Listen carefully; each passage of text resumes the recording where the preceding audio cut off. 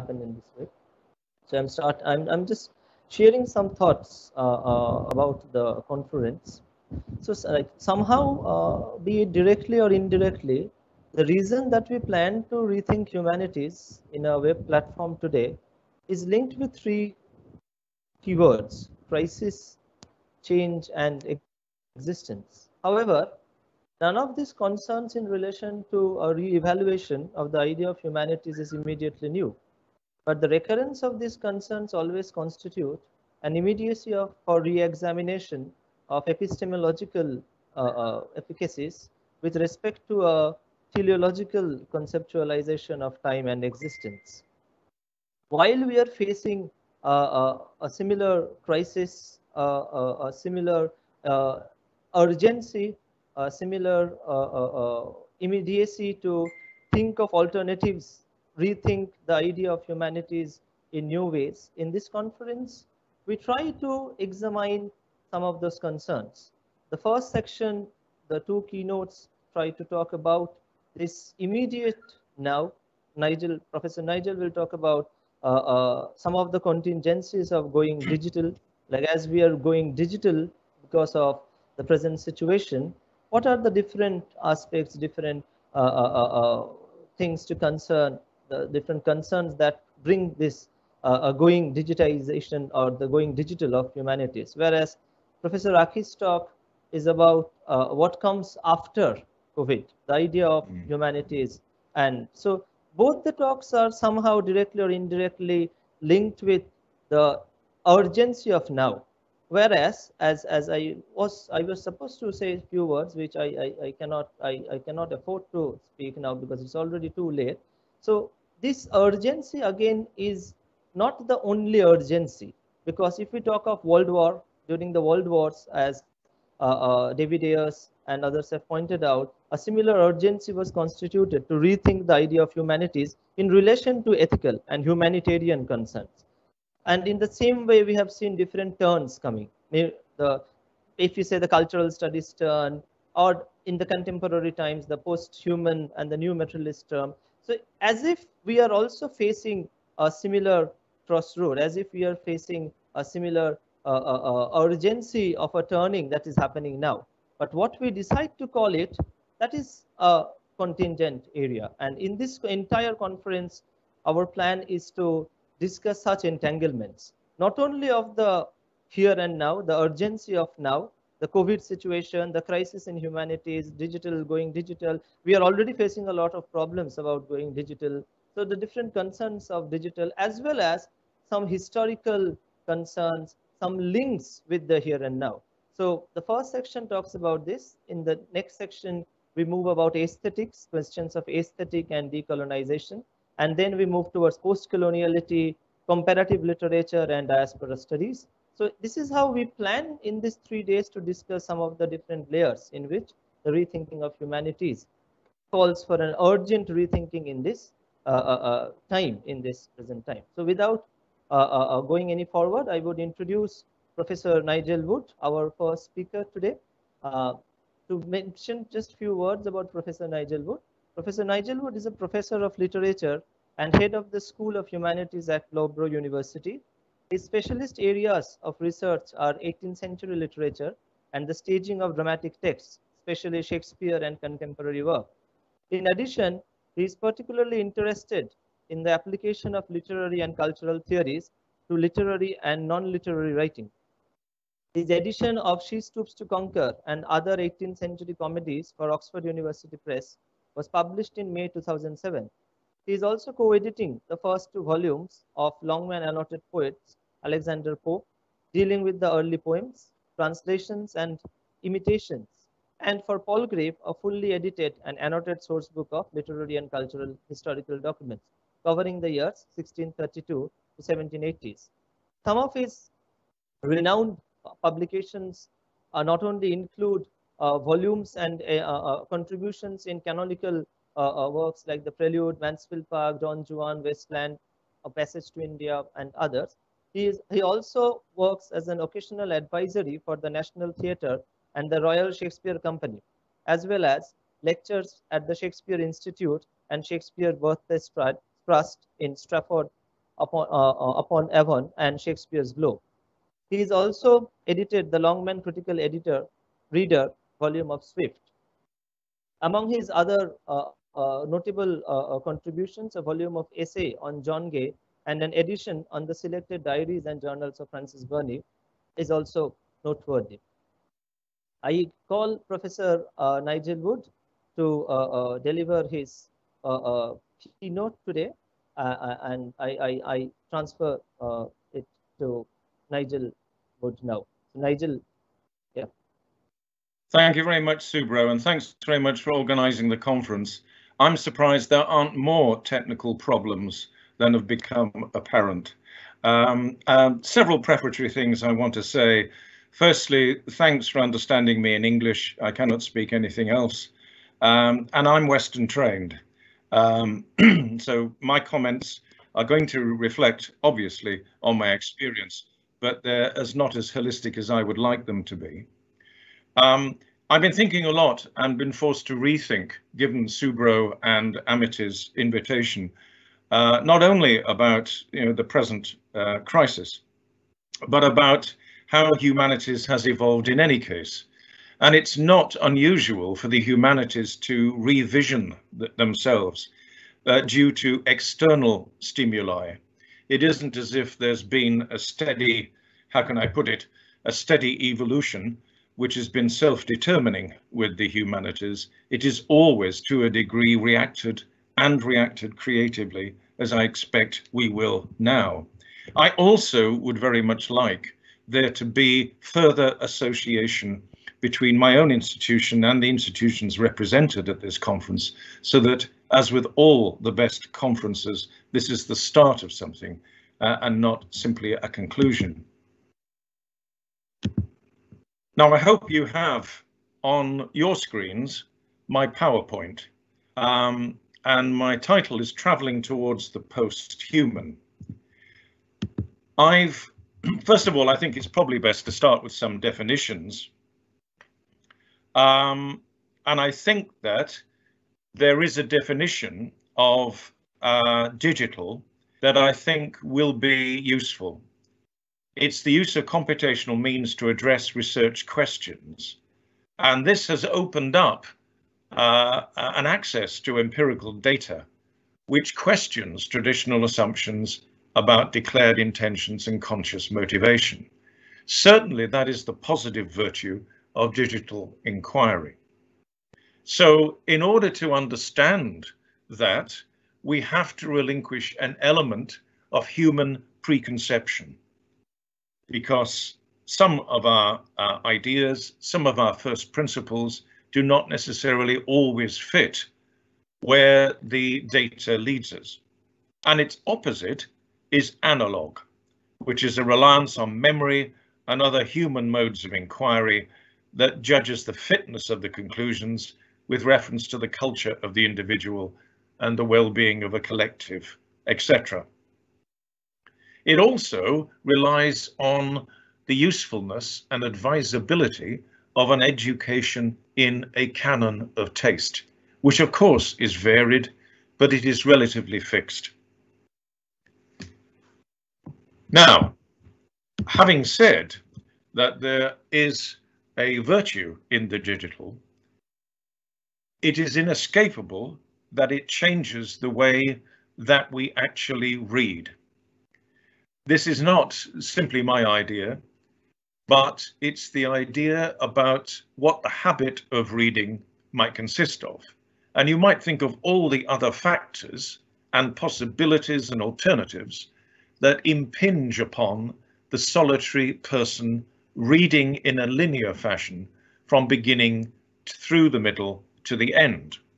And here, the kinds of reading I'm talking about are purposive, functional, goal-centered, which is linear, with a different kind of reading, which is radial, which is detailed, but lateral and recursive. In other words, we don't necessarily have an attention span of an 18th century reader, or a reader in, shall we say, other parts of the world. And it would be difficult to generalize on the strength of that. So we have to think about how we actually read. In other words, what shapes in the head are created by our reading. And the textual editor and textual theorist who best exemplifies what is meant by radial reading is Jerome McGann, the editor of Byron's works in his textual condition, which is quite old now, but at its time introduced an element which has caused much comment since.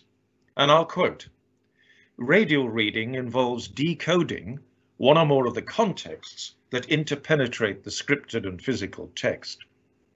The person who temporarily stops reading to look up the meaning of a word is properly an emblem of radial reading, because the kind of radial operation is repeatedly taking place even while one remains absorbed with a text." So the actuality of reading is a decoding exercise, is a freely chosen moment of reflection. One has it manipulated by the author, because there are chapters in a novel, there are acts in a play, there are stanzas even in a poem, but that isn't accurately going to operate upon us as to how we actually read. And where digital theorists come in is to estimate, and here is a quotation from Moretti in his Distant Reading, who was the ex-leader of the Stanford Literary Lab, where he establishes an idea of distant reading. We can now look at a whole mass of published work at a glance and with an ease of access that was undreamt of even 7 or 8 years ago.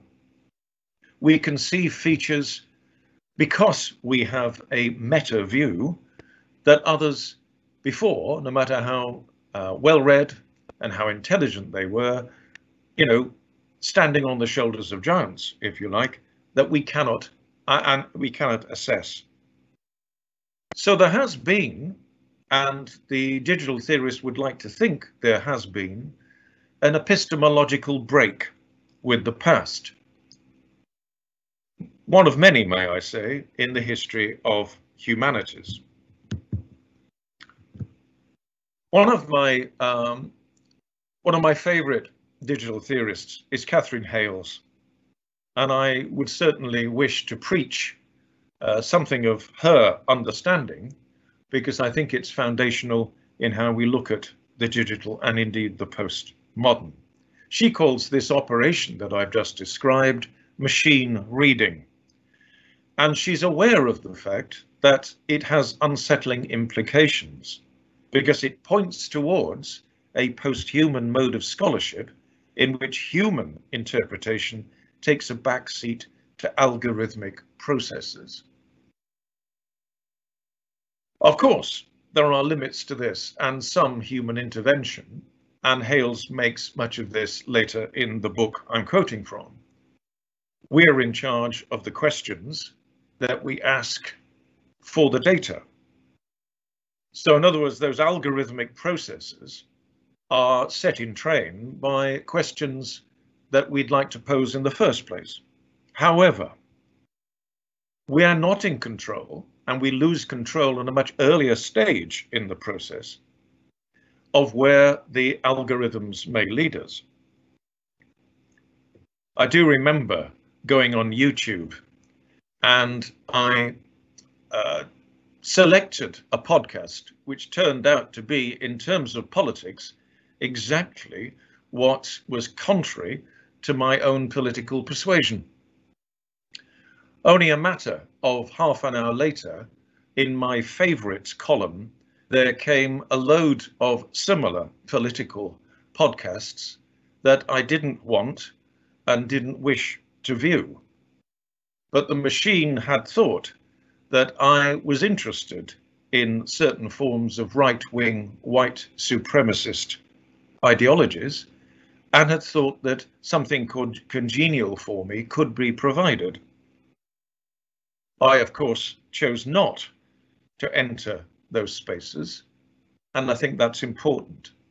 We can stand in front of the machine. However, it's undeniable, I think, that our older definitions of what humanity might be are undergoing some kind of challenge, if not changed.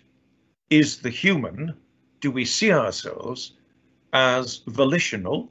Do we see ourselves as a fixed point of reference?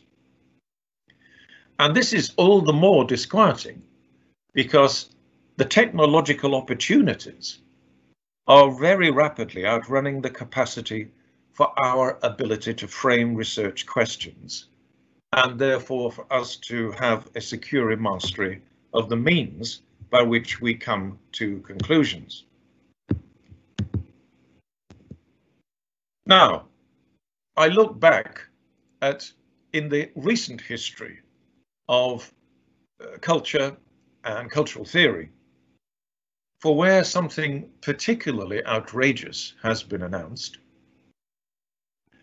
but which I think has now come back through the back door to be of relevance as we now are. Jean Baudrillard scandalized everyone by reflecting upon the Iraq War, the first one, as one that was really conducted, as far as we are concerned, by image rather than reality.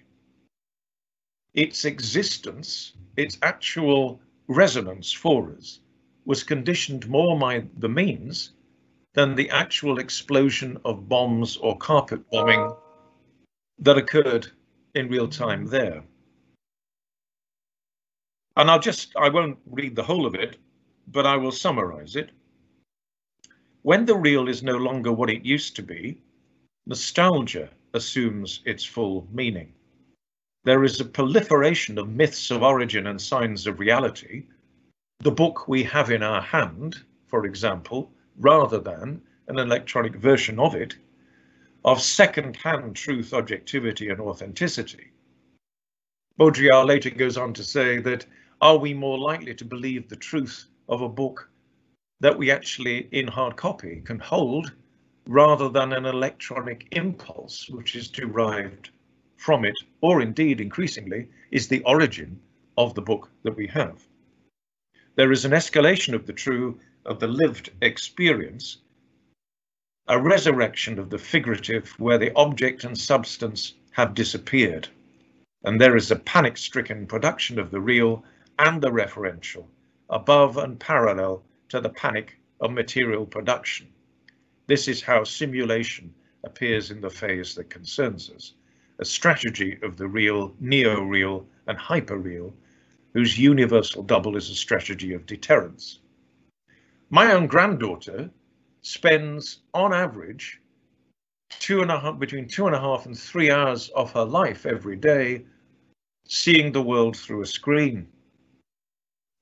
I may argue with her that this is not the most profitable way to live her life. She ought to lift her eyes from the page, electronic page, and look outside herself. And yet she finds the screen existence she has access to more natural and more instinctive as a maneuver than going outside and wandering in the countryside. I mean, I think this may be a phase, I hope it's a phase she's going through, but I fear that for many it will not be. Now, I'm going to take a detour and talk about humanism, because the centrality of the human had a radical edge. And as Subra has pointed out, I've been trying to estimate the real impact in the early modern era in England and increasingly in the continent of humanistic thought. The interest in the individual, the interest in subjectivity as being a privileged access to the real and the authentic. And I could have quoted many instances of where humanism erupted and destroyed previous very lively predestined habits of thought. You've got to realize that the cornerstone of the Protestant religion in England which was fairly fledgling, was based on 39 articles of faith that everybody was expected to sign up to. And by rote, certain of these articles were read out every Sunday, a day of observance for the Christians. And this is the one on predestination and election. Predestination to life is the everlasting purpose of God, whereby before the foundations of the world were laid, he hath constantly decreed by his counsel secret to us, to deliver from curse and damnation those whom he hath chosen in Christ out of mankind, and to bring them by Christ to everlasting salvation as vessels made to honour. Wherefore, they which be endued with so excellent a benefit of God, be called according to God's purpose, by his Spirit working in due season. They through grace obey the calling, they be justified freely, they be made sons of God by adoption.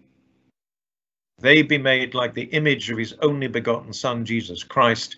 They walk religiously in good works, and at length, by God's mercy, they attain everlasting felicity. Now, where does Hamlet, or where do some of the published, as opposed to a manuscript, poetry of this time, where does this fit? There is a tragedy, an innate tragedy, in that if you were a spectator at a Shakespeare play, you would know that you lived in ignorance, you know that you were fallen, that you were born out of sin, and you didn't know, but God did, what the narrative into which you figured might turn out to be. The important phrase to me in this is that this is counsel's secret to us. Hamlet doesn't know, although he rather thinks by Act 5 that he will be damned. Throughout most of it, his doubt about the sin of his stepfather is just not known. His doubt about the veracity of what the ghost tells him is not known. As E.M. Forster in the Marabar Caves has quite quizzically said, the echo through a lot of our urgent questions is "Uboom."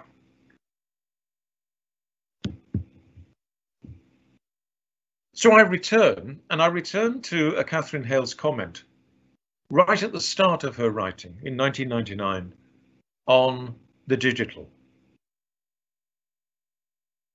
We are confronted, I think, with the same urgency of thinking about what human choice might be and how operative it could be.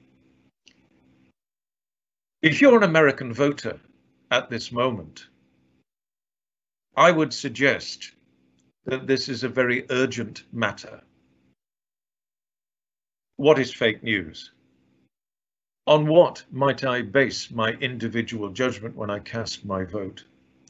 Unfortunately, in Britain, we're a long way away from moments of decision when our ontology about ourselves in a democratic process can be put to the test. But this is how Catherine Hales, in 1999, remember, thinks about the voyage towards the post-human. The very illusion of control bespeaks a fundamental ignorance about the nature of the emergent processes through which consciousness, the organism, and the environment are constituted. Mastery through the exercise of autonomous will is merely the story consciousness tells itself to explain results that actually come about through chaotic dynamics and emergent structures. There is a clash here, isn't there, between believing that we can characterize the present and the contemporary by a sort of reliance on some overall and overarching zeitgeist. And yet, of course, if we live in the present and the contemporary, and this must be true of a Renaissance or early modern English man or woman at a play, or an early reader in the 18th century of novels, that we cannot characterize our own present because we are in it. To us, it may appear chance and chaotic. You think of the experiments in stream of consciousness that you'd find in Virginia Woolf and James Joyce, especially in Ulysses, that inability to be able to find a confidence in the human controlling vision. Is that where we now are?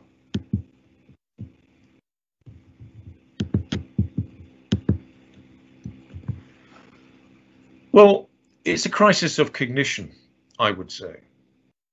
And our ability to know has only been accentuated because we have so much access. The sight of fake news is because we are very frequently not taking account of everything that is available to us via the web.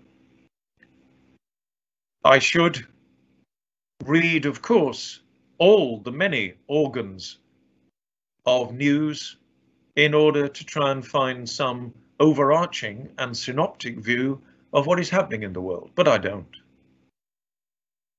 I choose to read the newspapers or the sites on the net that most conduce to where I start from in my preconceptions of where I think ethically and politically I ought to situate myself. I inhabit, therefore, and create for myself, as James Lawley and Penny Tompkins point out, my own metaphor landscape. A metaphor landscape has to have a form before it can transform. Once a client has entered the symbolic domain, the more they attend to and engage with the symbols in their perceptual space, the more they establish the foundations of a metaphor landscape within which patterns can emerge, and the more they create a context in which the conditions for transformation can arise. During the process, the client discovers they can have a special relationship with certain resource symbols, which can have a beneficial effect on other symbols. This is my way of suggesting that an interrogation of language and evidence and philosophy of the human, which is the domain of the humanities, can actually be taken to predate any asking of questions, or indeed the most forensic interrogation and harvesting of data, and why it is absolutely essential that we maintain it in whatever definition we may find it, or nuance we may find it. For it is the stories we tell ourselves, the metaphor landscapes that we hope we can freely establish for ourselves, rather than have visited upon us through nationalist myths, and myths also of race and gender and class, that we can be truly free. So to sum up, I often tell my final year dissertation students that there should be elements of the following. There should be a description of the field, there should be analysis, but, and this is where they are less able and they need to be reminded, they should come to judgment. And this is where the human, I think, is important. The facts or the data do not speak for themselves. They cannot. They're brought into our domain, our metaphor landscape, if you like, because we've asked the questions or we've felt the need for answers to such questions ourselves. And to be able to complete that circle, we must be able to judge freely and without reliance too much on preconception of what we find. I'll skip about Empson's complex words because that is about the difficulties of using language itself. But I'll end with Moretti's view about his experience of reading the play Hamlet, and then I'll finish with a couple of reflections which I hope might provoke discussion. What Moretti did was do a word or phrase frequency program and ran it through the folio version, not the only version of Hamlet, I'm aware. And he realized that there was a flow whereby certain words became accentuated and in an oral performance would have been an emphasis that sometimes we lose if we only read Hamlet in our studies.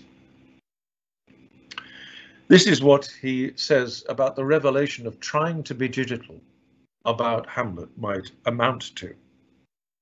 Though Horatio is an old fixation of mine, I had never fully understood his role in Hamlet until I looked at the play's network structure.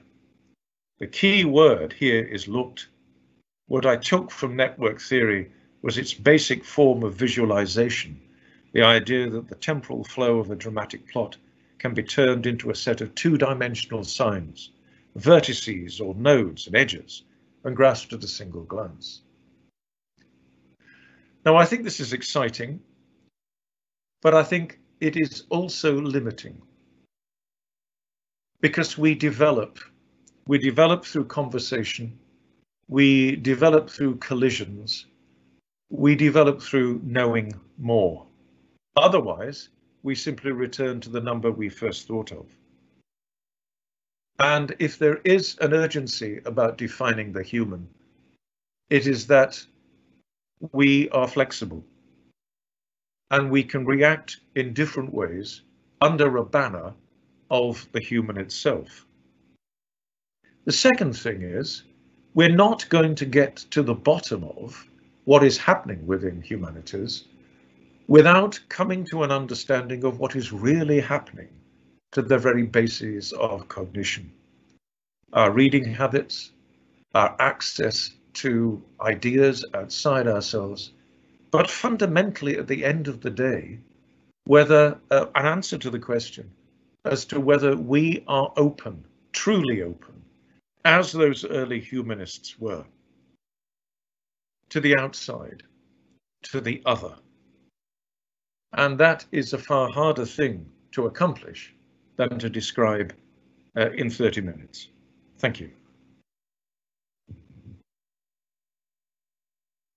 Has any question or any thing to add on Professor Nigel's talk, they can ask.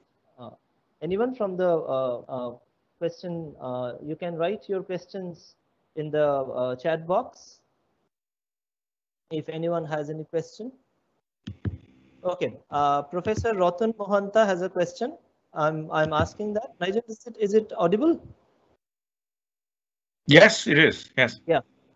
Language itself being a symbolic system has helped humans to understand the world as a symbolic order. Has the new symbolic order inaugurated by the digitally superseded language?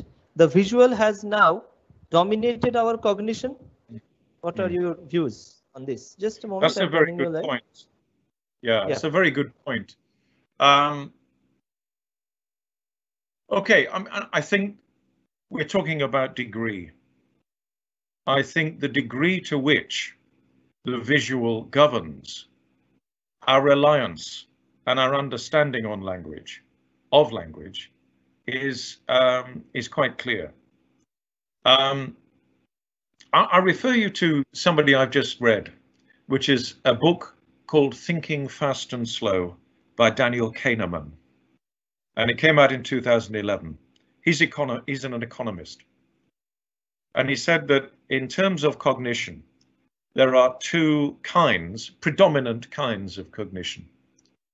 There are those that are fast, like when you see an image of a train or a car speeding towards us, or in real life, and the decisions you make have to be fast, and they're made without a sense of deliberation.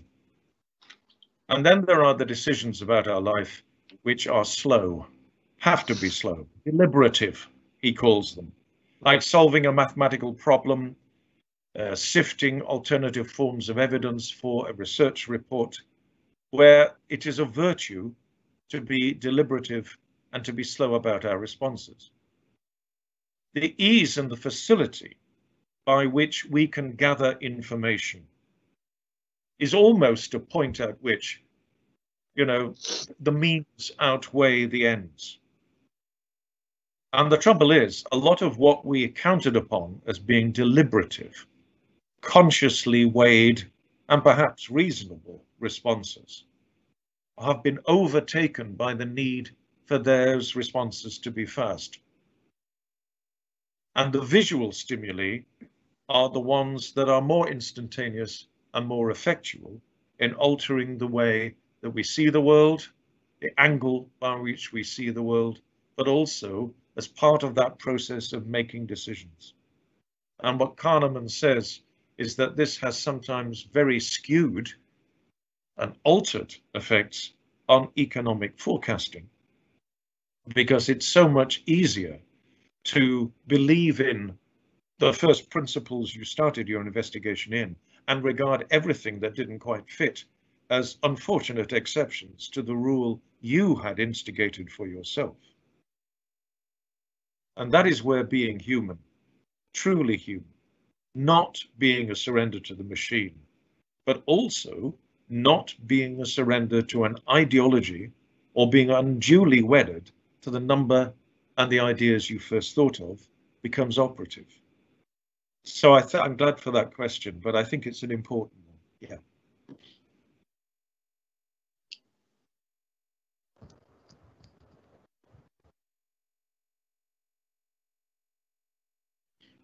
Yeah, we have another question also.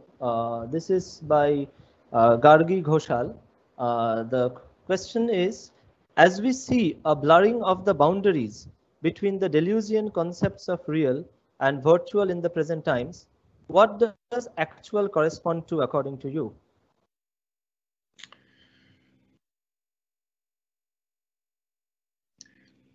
I think at the end of the day, the old-fashioned sense of value. I think that what Deleuze is getting at is the fact that there are unwelcome aspects of, obviously, ideology, unshunnable aspects of ideology, which do form us.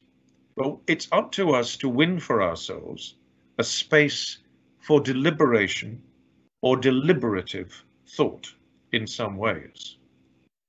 Now, when I've announced this at certain theoretical conferences, this has met with some opposition, and I completely understand it, because I seem to be resorting to a kind of liberal answer where the human is king and that rational processes have to take second place to it.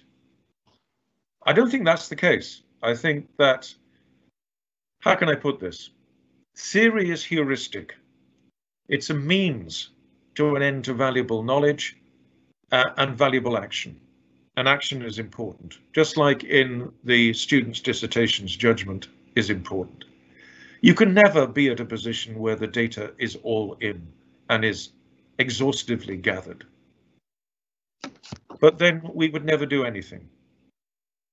And it's really in a way to recover agency, to recover a sense of moving forward and parading in the streets, even though we don't know all of the counter arguments that might give us pause. I think there has to be a more pragmatic sense of operating where the human isn't just an inert concept, but is one that underpins activism of some kind. And I think that this departs from what I taught it on many occasions, the more and more conservative aspects of deconstruction, removes language of its effectiveness and relegates activism as being a matter of textual persuasion alone. There has to be some value system which is in place, which is the basis on which those first questions are asked. And that's the circularity of the difficulty about humanities.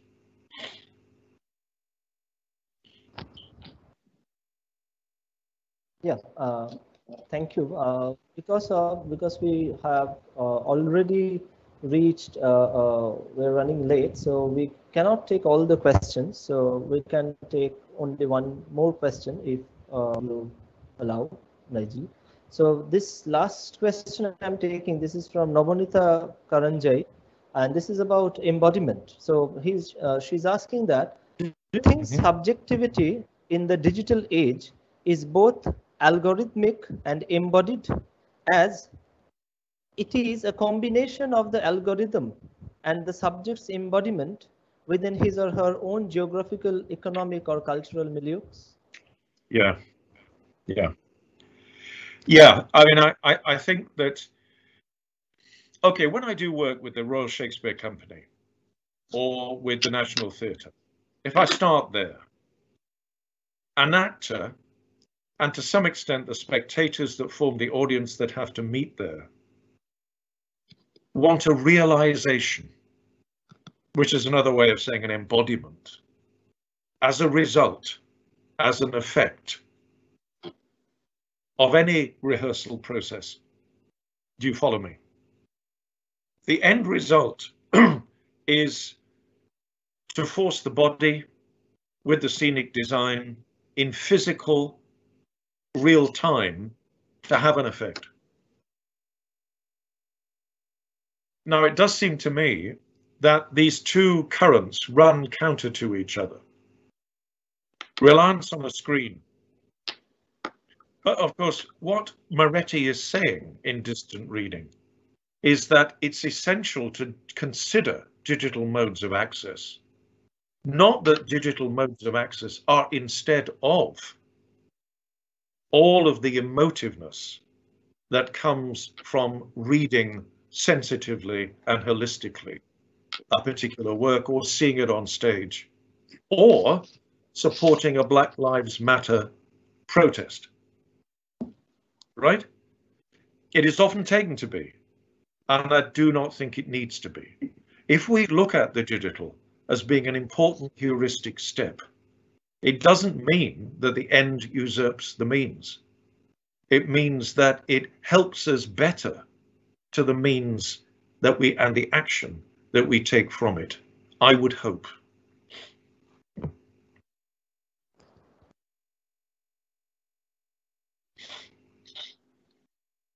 Thank you, Nigel, for this talk. Despite all the huge difficulties, Subro, can I just say one more thing? Yeah, sure. Just a moment. Just a moment. Okay. Yeah, I'm sending it live. There are some. Yeah. It's on.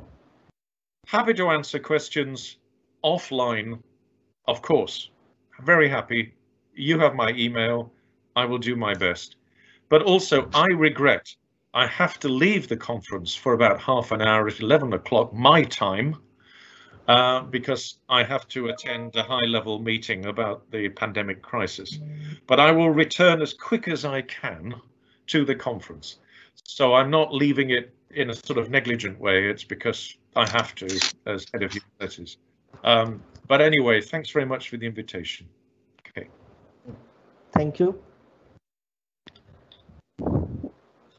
Thank you, Nigel, for this talk, and thank you that despite all your heavy schedule, I was continuously speaking with Akidi, and Akidi had a series of meetings and evaluation and everything, and like thankfully we are finally able to host this. And while we are going digital, Nigel has talked about some of the aspects that this going digital and the concerns of digital might come about. Yes, questions of embodiment, questions of limitations of accessibility, development. There's certain infrastructural questions also come always, which again, in certain context, highlight the question of accessibility. Can everyone access the digital move? Can everyone really go digital irrespective of any differentiation, any discrimination?